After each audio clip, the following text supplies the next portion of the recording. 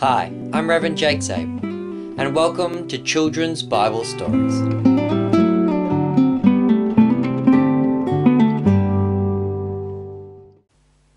Alright children, on today's Bible story we're going to be doing the story of the calling of the prophet Isaiah. So Isaiah was serving in the temple, which means Isaiah would have had to be a Levite from the tribe of Levi, and he was serving in the temple. And that's when he got a vision. And in his vision, he saw God sitting on his throne. And with him, there were angels, the seraphim. Now, seraphim means burning ones. It means they look like they were on fire. And the seraphim were described as each having 6 wings. 2 which they covered their faces, 2 which they covered their feet, and 2 which they flew with. And so the seraphim flew around in the temple, and they were praising God, singing, "Holy, holy, holy is the Lord God of hosts. The whole earth is full of his glory." And that's where we, in our Sunday service in church, we get the Sanctus, meaning holy, because the angels sang the song, "Holy, holy, holy." And we sing that during part of the communion liturgy. And as they were sitting there, Isaiah cried out and he says, "Woe is me, for I am undone, because I am a man of unclean lips, and I dwell in the midst of a people of unclean lips. My eyes have seen the King, the Lord of hosts." So Isaiah, he knew he was unholy. He was a sinner. He was unclean and unholy, and he didn't deserve to be here in the presence of God and his angels.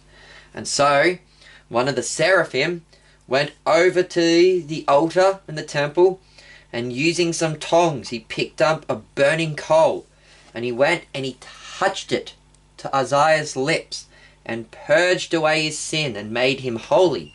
And he purged his lips and made him clean so that Isaiah could now speak for God. Even though Isaiah was a sinner, God had now cleansed his lips so that when Isaiah went and preached, he'd be preaching God's word. This is similar to how us pastors, we're sinners just like Isaiah, but we are given God's word to preach. And why, even though us pastors are unholy, God's word remains holy.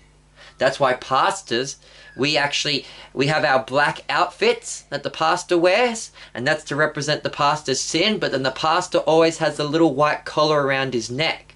And the white represents God's holiness, and it's around the pastor's neck to show that even though the pastor is sinful, the words the pastor is speaking is still God's word, and that's holy. And so that's why Isaiah had his lips purified with the hot coals. That even though Isaiah was sinful, now his mouth would be made clean to preach the word of God, which was holy and pure. And while Isaiah was standing there, God turned to the angels and he said, "Whom shall I send? Who will go out for us?" And that's when Isaiah said, "Here I am, Lord. Send me." And God told him to go and to preach to his people. And that, children, is the calling of Isaiah. I've been your host, Reverend Jake Zabel. Goodbye and God bless.